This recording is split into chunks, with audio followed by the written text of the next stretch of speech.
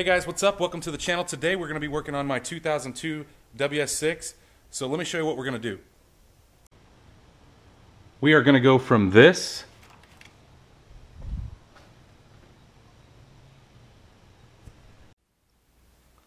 to this.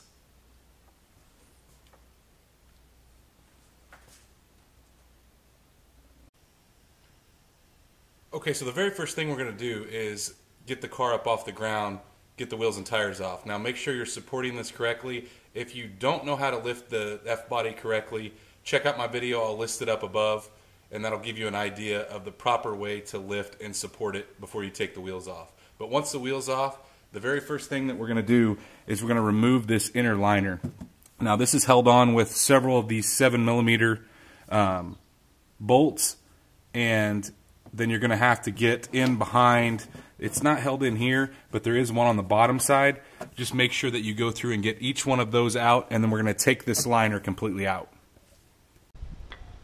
Under the front side, there's two 10mm as well, and then there are a threaded screw there, and then another one here. Kind of hard to see, but try to get closer. There you go.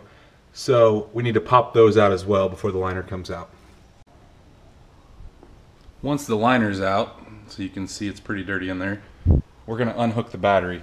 So grab a wrench, 8mm, take the battery loose. I'm going to take just the negative cable off, and then we're going to unplug all of these plugs on the top side. Okay, once we get these unplugged, you're going to notice they're stuck inside the inner fender here. So on the bottom side there's 3 pieces. You can just push those and you'll be able to pull the rest of the plug loose. Now there's one wire that we can unplug up here. That is a vacuum line. You can see the vacuum line here, and a wheel speed sensor. So the vacuum line doesn't go too far, it just goes to the top side of this, so we need to unplug it. And then the wheel speed sensor actually goes down the inside inner fender here, and it comes to right here. So we need to unhook here, unplug it, and we're going to fish it back up all the way to the top.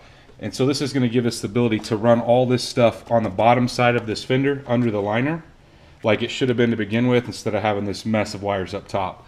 So in order to do that, we're also going to have to drill a hole right here, and I'll show you that in the next step. Now that I've got all those plugs unplugged and them separated from the inner fender, I went ahead and pulled the vacuum line loose like I said, and the wheel speed sensor out. Everything I went ahead and pushed through. There's an opening right here on the side, so it is all down here ready to run on the inside of that. So our next step is we need to drill a hole. Now the hole that we're going to drill is right here, right in front of where the computer tray bolts down. I went ahead and marked mine with an X there, and obviously you're going to have to make a pretty substantial size hole. I'm going to make 2 holes beside each other with a stepped drill bit, but this is where we want to go through.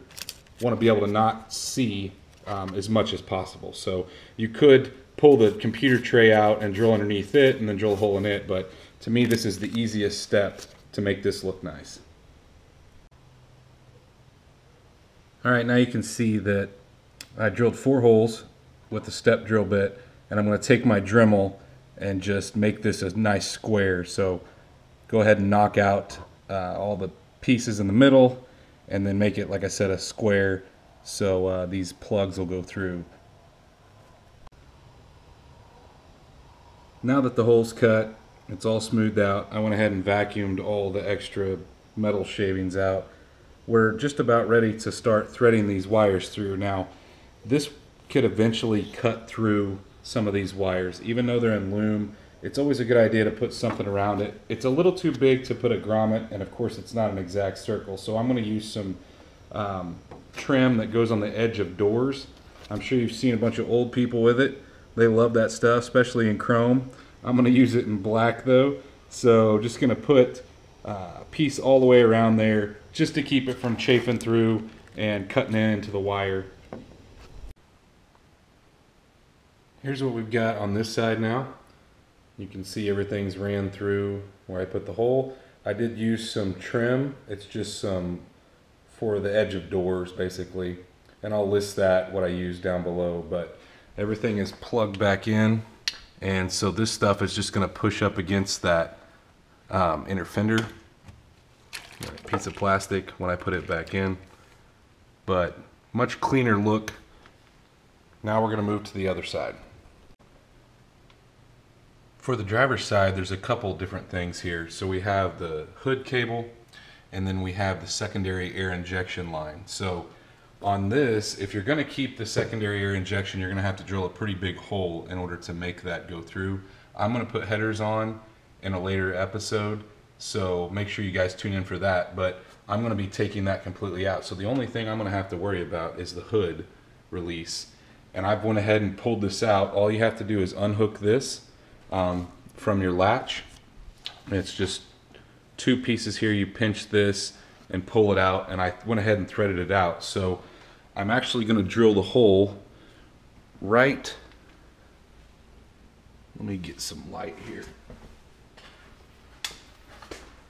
There's the hole that mounted one of the mounting nuts, the 7mm bolts. I'm going to drill right above that, and that's where I'm going to come through. Now this hole doesn't have to be as big. It just needs to be big enough to get this through. Here's the size hole that I ended up with. So now we're ready to thread that cable back in, and it's going to come right through where it was before. The liner's now back in. One of the hardest things you'll ever do is to put these screws back in, and the main reason is because it wants to move around. So you're going to need a light to shine to make sure you're lining up the 3 of those 7mm that you took out. Now this is the passenger side, and as you can see, all the wiring's up above. So the inner fender is back in. I took a little time and cleaned. It's not super great, but it's way cleaner than it was. And then I did spray a little bit of paint on the liner itself, just some flat black paint. So make sure you put all your connections back, those 3 7mm, and then you've got your threaded insert there. There's another one right here, and then there's another one on the bottom, and then there's 2 10mm on the underside of the front here. So make sure you get all those hooked back up, and then I'll show you the other side. This is the driver's side, and so same thing here. Make sure you put your 3 7mm that hold, there's 3 7mm screws that hold it in, and then your 3 threaded inserts on the bottom side there, and then there are 2 of the 10mm in the front side. So the other thing I would suggest, as you can see, the hood opener sheath is up above, but one thing I suggest before you put it all back together is make sure you test the hood, making sure that everything opens. All I did was move it to the bottom side, put it right back through the same spot that it went, and hooked it back up. I did test that everything is working properly. As you can see, this cleans the fender up quite a bit. You don't have all those wires sitting on top of the fender. Makes it look a lot nicer. Same thing on this side. Now you'll notice that the air pump, the tube that goes to the air pump, is not here, and I'll address what I did there in a future video. But things look a lot better. I also moved the ground that was here. I moved it to right there. Okay guys, so what do you think? Does it look better? I think it looks a lot better. Is it worth the time? I don't know. To me, it's worth the time. When you pop your hood, you don't have all those ugly wires hanging around. So if you think this is something you'll do, drop a comment down below. It's pretty easy to do. It takes you maybe, I don't know, a couple hours to do it. If you take your time and clean everything and do things the right way. But if you guys are watching this for the first time or watching this channel for the first time, please subscribe. If you like this content, check out some of my other videos. And like I said, I'll post everything that I used. I didn't use a whole lot of product in this video, but I'll post the stuff that I used down below in the description. And thanks for watching.